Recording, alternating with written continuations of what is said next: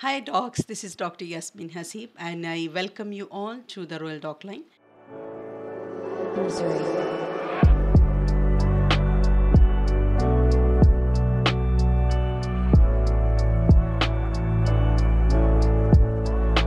Today there is another addition to our 5 minutes guideline series. And today we are going to discuss about the prevention and the management of the postpartum hemorrhage. This is the Green Top Guideline number 52, which was published in 2016. And let's move on to further.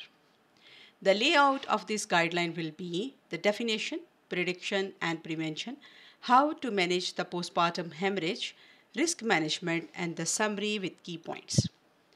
The definition according to this guideline is the traditional definition of the primary PPH is the loss of 500 ml or more of the blood from the genital tract within 24 hours of the birth. PPH can be minor, which is 500 to 1000 ml, or major, more than 1000 ml. Major can further be subdivided into the moderate, which is 1001 to 2000 ml, and the severe, which is more than 2000 ml. In women with a lower BMI, like less than 60 kg, even a lower level of the blood loss may be clinically significant. These all definitions are important and many a times you get the questions from there. Secondary postpartum hemorrhage is defined as an abnormal or excessive bleeding from the birth canal between 24 hours and the 12 weeks postnatally. So note down, this is 24 hours to 12 weeks postnatally. This guideline also includes recommendations which are specific to the management of the secondary postpartum hemorrhage. So let's move on to the prediction and prevention. In the appendix 2, they have said that the 4 T's are related with the tone, tissue, trauma, and the thrombin.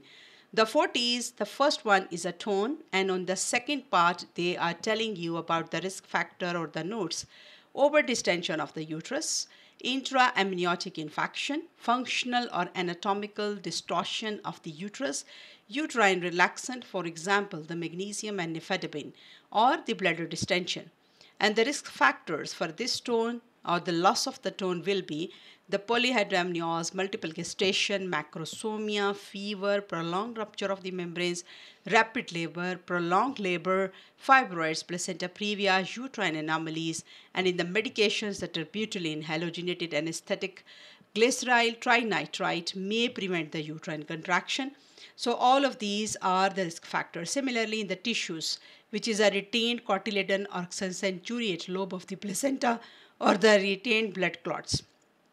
In the trauma, as you all know, there can be the laceration of the tears of the uterus, vagina, rectum, perineum, or extension lacerations at the cesarean section, uterine rupture, uterine inversion. All of these over here you can see in the risk factor, the precipitatious labor as well as operative delivery. Extension can be malpositioning, deep engagement, specifically the second stage cesarean section.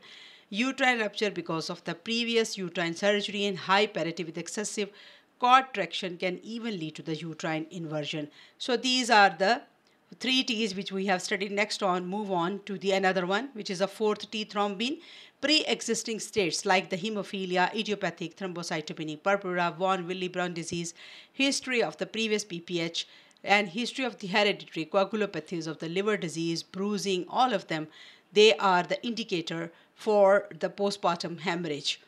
The acquired in the pregnancy, the thrombin difficulties or the problems are the gestational thrombocytopenia, preeclampsia with the thrombocytopenia like the HELP syndrome, and you can see that there might be an elevated blood pressure. Disseminated intravascular coagulation, which can be the gestational hypertensive disorders of the pregnancy. It can lead to coagulopathy in utero fetal demise or the severe infection because of the fever, neutrophilia, neutropenia, abruptio placenta presenting as an antepartum hemorrhage, amniotic fluid embolism, which may present as a sudden collapse, or the therapeutic coagulation, the patients who are taking the anticoagulants and there might be a history of the thromboembolic disease. So these are all the factors, and you can get many EMQs and single best answers through this guideline. Prediction and prevention, the important points to be noted over here: uterine massage is of no benefit. Please note down in the prophylaxis of the PPH. prophylactic uterotonics should be routinely offered in the management of the third stage of the labor to all of the women to reduce the risk of PPH. Then, for women without risk factors for the PPH delivering vaginally, the oxytocin 10 international unit by IM injection.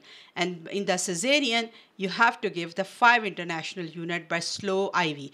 Please note down the vaginal and cesarean and the dose and the route of the administration.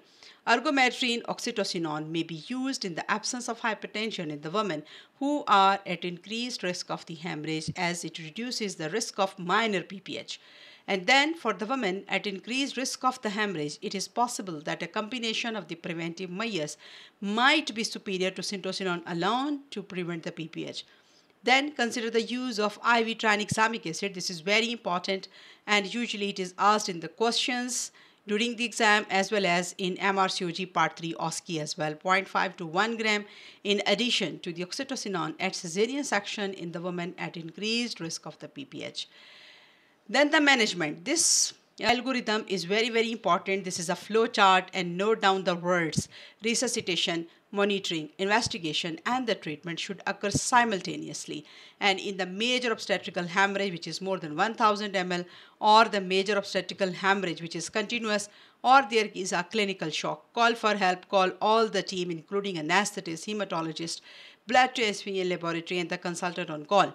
Then the resuscitation, ABC, oxygen 15 liters. How much? 15 liter fluid balance, 2 liter isotonic crystalloid, 1.5 liters colloid. Blood transfusions and the blood products keep the patient warm. Then monitoring and investigation, the 14 gauge cannula, 2 full blood count coagulation, urea electrolytes, LFTs, cross matching for packed RBCs, fresh frozen plasma, platelets, cryoprecipitate, oximeter, Foley's catheter, hemoglobin bedside, blood products. Consider the central or the arterial lines.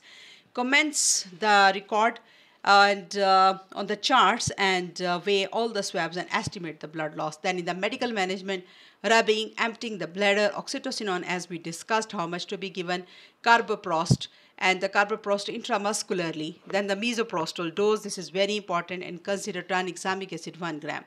If the patient is not improving, then shift to the theater and the uterus is contracted or not, examination under anesthesia, any clotting abnormality has been corrected or not. Then consider the balloon tamponade or the brace suture. Consider interventional radiology. If not improving, go to the surgery. And then there is a stepwise uterine devascularization. You should know about the stepwise uterine devascularization. This is given in the guideline very well. Bilateral internal iliac ligation, hysterectomy, or the uterine artery embolization. These are all the options. And this flow chart is very important to revise before the exam and during the OSCE preparation. Then the secondary postpartum hemorrhage, they are saying it presents after 24 hours, and the assessment of the vaginal microbiology should be performed, in which the high vaginal endocervical swabs are very important, and antimicrobial therapy should be initiated when endometriosis is suspected. Pelvic ultrasound is required to exclude the presence of the RPOCs, and then the surgical evacuation of retained placental tissue should be undertaken or supervised by an experienced clinician. Then the risk management, you all know, this is very important. Training preparation, including the incident reporting, multi-professional and the team rehearsals, documentation and debriefing.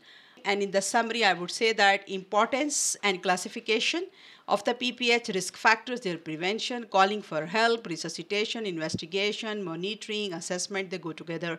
Avoid underestimation of the blood loss and the clinical governance point. This is an important guideline for the EMQs and single best answer as well as in the OSCE. If you like our 5 minutes guideline series, give us a thumbs up and share it with your friends and colleagues and spread the word so that people can get benefit from this. Thank you.